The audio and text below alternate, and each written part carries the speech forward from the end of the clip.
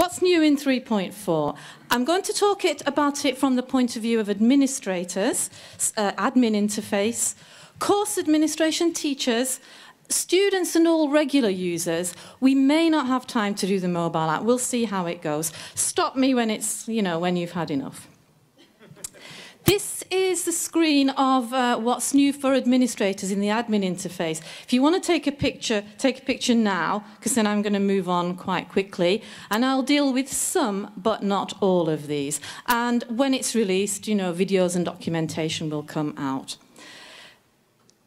So, first of all, that I think is interesting is to do with user tours, which are a great way of getting your teachers and your students into your Moodle site.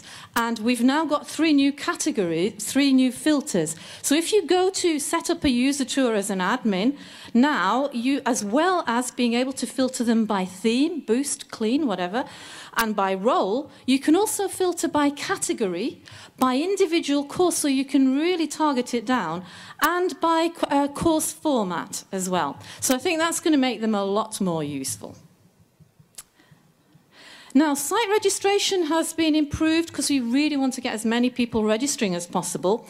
The form is a lot clearer. Okay, I know you can't see it on here. We also want to encourage you to sign up for our newsletter to get updates and to get security updates. We have a nice little reminder about the mobile app. And when you register, you'll only be able to connect to Moodle.net, which is our hub, not to other hubs. HTTPS, very important. Your sites should be on HTTPS. You used to be able to have login only HTTPS, that's gone. And what is useful is that if you have in your site HTTP embedded content, sometimes it just won't display, it's blank. If your site is HTTPS and your content is HTTP. So we have a conversion tool. It was a plugin. It's now been brought into Moodle Core, and in the admin page, that will do it for you. Here's my site where the process is about to begin. So I think that is going to encourage people to get onto HTTPS, and that will be very useful for your admins. I'm going to leave that. Right, messages. Because we have improved messages a lot in terms of looking good, and you've got a little icon at the top, the messages block is going. So that it's kind of like quaint and archaic, and it's not needed anymore. So you won't see it whether your site is new or whether it's upgraded, because you can use the other way we have of messaging with the little icons at the top. You can get it as a plugin if you want to, but you don't need it. And of course, we know a lot already. We've been introduced to this. Inspire Analytics is now in Core. We had some training on it yesterday. Please give us your feedback on the wording, on the processes and so on, so we can make it even better. Okay, that's the site administration. You notice I missed a couple out for speed. The next thing I'm going to talk about is course administration, so mainly what teachers do. Here's the list if you want to take a picture of the list. And I'm going to talk about all bar the first one, but I can tell you about that in your own time if you want. So, as has already been mentioned, we've got a combined participants and enrollments page. So when you go into your course, you will just have the one place, one-stop shop where you can view participants, where you can enroll them, search for them, filter them, and so on. Here it is larger, okay, and you can see for the start off that you've got the button top right to enroll them directly on that page.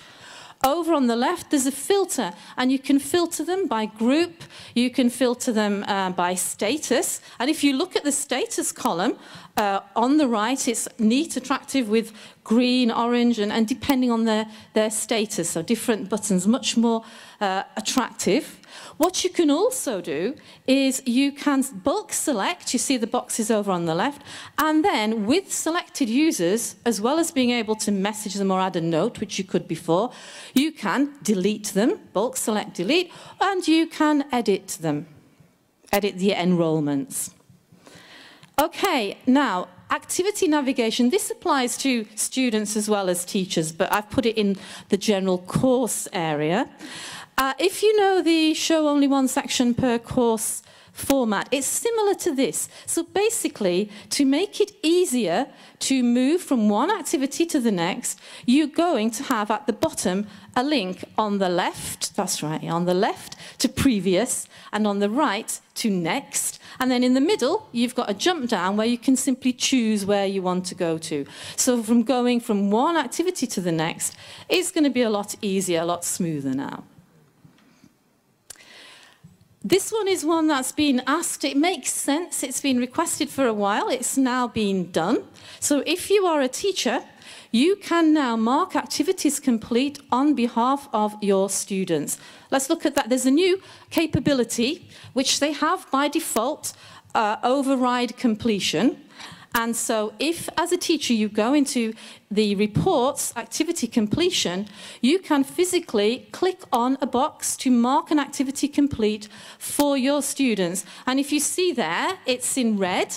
Okay, see, I've made someone happy. It's in red to show that the teacher did it, as opposed to the grey to show that the learner did it themselves. This appears also for students. So that's the student view, and over there you can see what she sees, our student. Okay. File types. Now, in recent versions, teachers have been able to specify what file they want their students to upload for assignments or for workshop. For instance, in an assignment, if you need them to upload a PDF, you just type .pdf and then they can only upload that.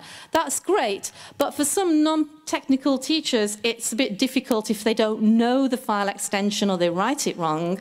So what happens now, when they go to specify that, and you also get it when you add media actually, is a lovely new list of suggested file types pops up, and you just need to choose either the general type you want, which is like, for instance, document file, or you can expand it and choose specific files, PDFs, DocX, ODT, whatever. So that makes the teacher's life much easier rather than physically typing them in themselves.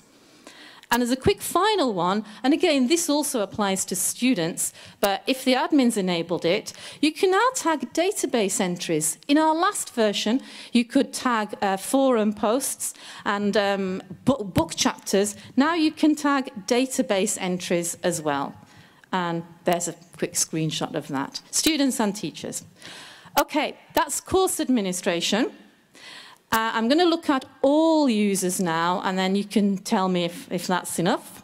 So, biggest thing of all, as you know, is the Moodle Users Association funded calendar improvements. So let's look at those first of all. So you can add category events if you're allowed to. If you're the admin, you can, or with other capabilities. The way you add the events and edit them has been improved, and you can drag and drop them.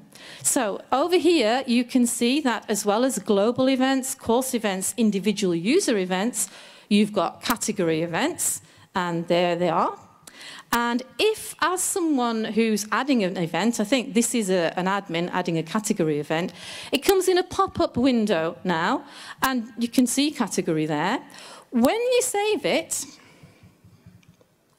and you need to go back into it and edit it, again, it comes in a pop-up window, and when you edit it, the changes are automatically refreshed in the little calendars on the side. But if all you need to do is change the date, you don't even have to click into it and do that, because you can simply drag it and drop it to the correct date, either in that month or in the next month. And that happens with activities, assignments as well. And then the date is changed in the assignment too. Okay, now private files, this doesn't apply to admins because they can have as much as they want. But if you're a regular user, you have a limit which is set in the site policies. And what's good now is that as a student, for example, if you're uploading into your private files, you have an alert which tells you how much space you've used, so you can figure out how much you've got left. And that is quite handy. If you've got global search enabled, there are two more things that apply to global search. You can search into block content, And you can search courses that you aren't enrolled in. I'll explain that. There's no security issues, don't worry. So here, a new search area, HTML block content. So here the person is looking for the term logistics throughout their whole course, and although you can't see it very clearly, down at the bottom of the results, and there is an HTML block with the word logistics in it in one particular course called partnerships. And courses that you're not enrolled in, but that are guest access, so you can see them anyway, or if they're guest access with a password and you have the password, or if you have that capability to view courses without being enrolled in them, then when you search, those will appear for you. But if it's a course you can't get in, then it won't appear. Okay, so that's at site admin, course admin, and all users. Do you want me to stop there? Because I've done 11 minutes and 6 seconds, or to finish? Right, okay, right. Mobile app. So the main thing about the mobile app isn't actually in the mobile app just yet, and it's on the site, on the desktop. And that is, again, to encourage people to go and download the app. We're adding little reminders. So in the footer of your 3.4 site, there's a link, download the app, which you can change to the branded Moodle mobile app if you want. And as you can see here, this student, the app's enabled on the site, and she's got a reminder in her profile, download the mobile app. She's just got to click on it, and then she gets this wonderful mobile app. And what can she do that's new? Well, she can now do workshop, because from Moodle 3.4, when the mobile app comes out, which is a couple of weeks after the site, the main update, so it's going to be end of November, she'll be able to do a workshop. And here is a student doing the workshop in the app. And as has already been mentioned, basically what that means is that all of that screen now is going to go green, because workshop will be enabled. Standard activities students can do 100% of, and so we can focus on the non-standard ones and encouraging people to make theirs usable with the mobile. A couple of other things. PayPal, if you're on the move and you see a course and you really want to do it and you want to sign up for it and pay for it, you can sign up via PayPal from the app. And there's more. I don't have any fancy screenshots for this because they're not particularly lending themselves to it, and they're still being worked on because we have, what, 3 more weeks or so till the app update comes out. But for your interest, you can, if you forget your password, you can sort that out from the app. There was an issue with Vimeo videos. If they were restricted and you couldn't see them on the app, that's been sorted.